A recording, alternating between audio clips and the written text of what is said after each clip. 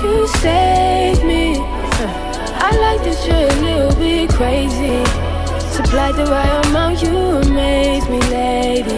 I'm slipping and I don't mind because morning, evening, afternoon and night. Today we are going to be doing Charlie's dreadlocks. I'm going to be washing them and then she's basically going to talk you through what she does to the dreads. Yeah, because as you can see, there's so much growth and I haven't taken care of them for a minute, so I need to neaten them up. When was the last time you washed them, neatened them and everything? Or you neaten them every now and again, don't you? I neaten them like every couple of weeks, but obviously when you sleep and getting changed and stuff, the hairs come a bit loose. I don't remember when I washed them actually. I don't actually I think I washed them last at mine. Yeah, maybe. I can't remember. Anyway, so we've been to the garage. We've got some. Oh, this is for afterwards. Some bicarbonate of soda that we're gonna mix with the hot water. Yeah, we did want to use apple cider vinegar, but we can't find any at the moment. And then we just got some nice shampoo. Yeah, my scalp's been a bit dry. I'm not gonna lie to you. I think it's where when you have dreads, you don't have to wash them all the time. So I think it's just where I don't wash them so much. I don't have that much moisture, but I get a bit itchy sometimes. Right. So hopefully this will help. I know you're not supposed to really use normal shampoo, but we like the scalp to be nice and healthy, so we're going to use some nice. I'm not trying to spend loads of money on specific dreadlock shampoo. I'm not going to lie to you, you know what I mean? Okay, so here is the bucket we're going to be washing our hair with because we haven't got one of those little like fancy. Yeah, so we're just going to do a bunch of soaks. In my dreads where I use products and normal shampoo, I do get some build up. So we're hoping with the bicarbonate of soda doing some rinses or some soaks rather in some hot water. I'm gonna just lay back and let baby squeeze my dreads and we'll just see I'm how gonna many enjoy it takes. this so much. I'm actually looking forward to it as well because I hate washing my own hair, so the fact you're gonna do it is great. Yeah, you hate washing your hair. I love squeezing the dreads, like all of the water out of the dreads, but also you never get the little massage on your head. Yeah, that's I'm not gonna lie, the one downside to dreads, is you can't use them. You know the head massages, they got loads of like claws and stuff. You can't use one of those. My head needs some affection. Every time we wash the hair, I get a deep massage. Anyway, right, let's get going then. Let's fill this up with water. The bucket is full. Charlie's just peeing. We're gonna take this upstairs. You ready, B? I'm ready, B. Let's go. So I'm gonna be putting in the bicarbonate soda or the baking soda and give that a mix. Yum. Right, put your head back then, darling. Change of plan. It's hurting my neck way too much. Yeah. Oi, put your head in there. I'm sorry, this chair's tipping.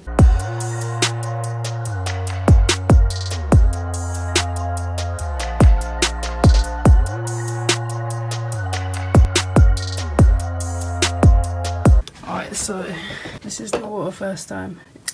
Can't even see my hand. It's actually so gross. I didn't think it was that bad because I wash my hair like every 3 weeks. Although, when you've washed your hair before, you've done it with just shampoo. This time we're proper deep cleaning it with the bicarbonate of soda, which I guess we should have done a lot sooner. Round 2. Put some more bicarbonate of soda in there.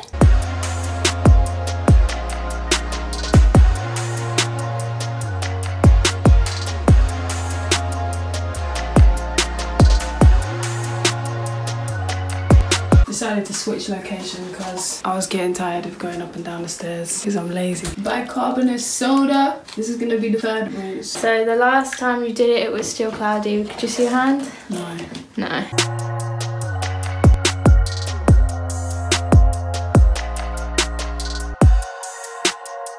It's not as bad this time. I mean, that you can still... You can see your hand a tiny bit. So next time we might be able to see your hand a bit more. Final rinse of this. I feel like I just put way too much in. No, you didn't. More? Yeah. Okay, that should be fine. I suffer from indigestion, so I'm out of this. Yeah, baby's got some indigestion. She's not feeling too good, so she's just gonna sit and watch. Chill out with my bestie. That's me. Also, if I die, you're here to save me. You're not gonna die, baby. Okay, I can't really record this, so I will just skip to the end once I've rinsed it and show you guys. Did the final rinse. The water's actually not that bad. You can actually see my hand really well. So now I'm gonna shampoo it quickly.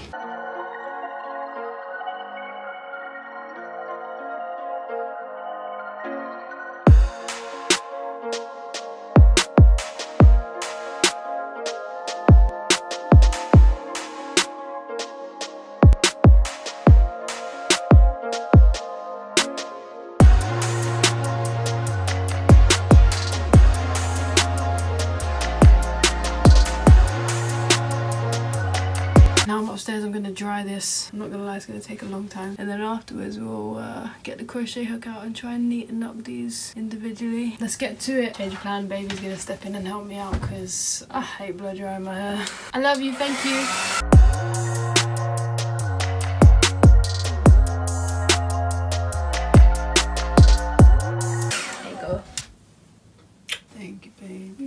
I've got JLS stuck in my head. Which one? If I die, yeah, would you come to my funeral? Would you cry? You explaining what I'm doing or am I explaining? Well, you're explaining. Yeah, I mean, I don't really know if this is an actual thing that people do, but I like to do it because I feel like I get such a dry scalp and it's difficult to maintain a moistured scalp with dreads. So I just put a bit of oil, like what baby's doing, a bit of oil on her hands, just trying to run it and rub it into my scalp as best as she can, just to get a bit of moisture on there. So a special occasion. Next, I got this texturizer spray from Raw Roots. I recommend them actually. I got a really good starter pack when I first got my dreads. I started my dreads maybe 3 years ago and I got this starter pack. It came with this like powder which you put on your scalp as well. It's good for honestly taking the moisture out of your hair, which helps it to knot more, helps it to tangle more to create dreads. And it came with like a bar of soap, an organic bar of soap for your hair, especially for dreads. So definitely recommend. Smells very natural. It's got like green tea, aloe vera. It smells very strong. Okay, so the next step, now my hair is all dry, now baby's very kindly dried my hair. I now need to, as you can see, tidy them up because although you can see the different dreads here, there's a lot of little hairs that have, I mean, dreads are made up of broken hairs, split ends, things like this. So naturally with time where you're taking clothes off, you're just going through your day-to-day, the hairs kind of here split and they come loose. So I just need to get this crochet hook. To be honest, a lot of people use smaller ones. I should get a smaller one. But you know what, this one is a size, I don't know how they measure it, maybe millimeters or something, but I've got the 10. This one works fine for me, works perfectly fine. So what you do, you get the dread, make sure you can see, and then you collect any hairs that belong in this section. I start at the base of the dread, and then what you do, you get the end with the hook, stick it through the dread, through the middle of the dread, wrap those loose hairs around it and just pull them back through with the crochet hook, and you repeat that process till you get to the end of the dread. It is very, very long-winded, so this is going to take me probably a good couple of hours, maybe longer, to do my whole head, but it is what it is. It's worth it as well. I like how my dreads look after, so yeah, I'm going to continue. Grab that piece of hair that I've just pulled through, wrap it around the dread slightly, and again just pull it through again with the crochet hook, and just literally repeat that process. I've neatened it as much as I can with the crochet. It doesn't have to be perfect. Obviously it's a dread, so it's not gonna be smooth, but it's a lot cleaner. After I've crocheted the dread and I've pulled in all of the long hairs, I just palm roll it. It does take quite a lot. It mats up more of the hair, makes it tighter, and makes it stay in. Yeah, it helps mat the hair. The hair that I've just pulled through with the crochet hook, it just helps it to mat with the rest of the dread.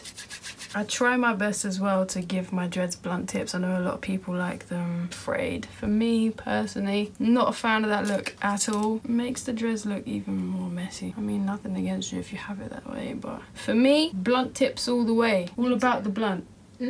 Right, now I am gonna honestly cut this off whilst I complete the rest of my head, because I'm gonna be here for like 2 hours, probably 2.5 hours. So me and babe are gonna watch a film, and then I will come back once my full head is done and I'm looking a lot neater, a lot more presentable, and show you what it looks like.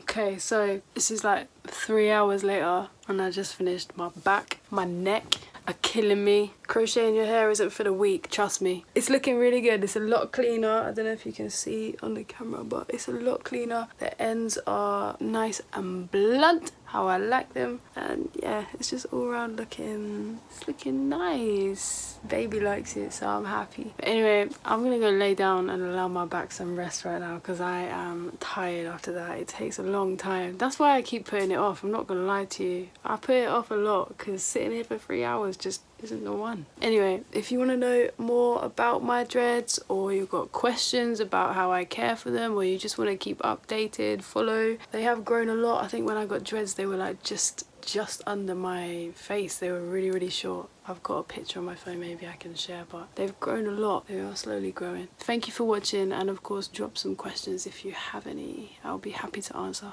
In the meantime, peace. You saved me. I like this shit a little bit crazy.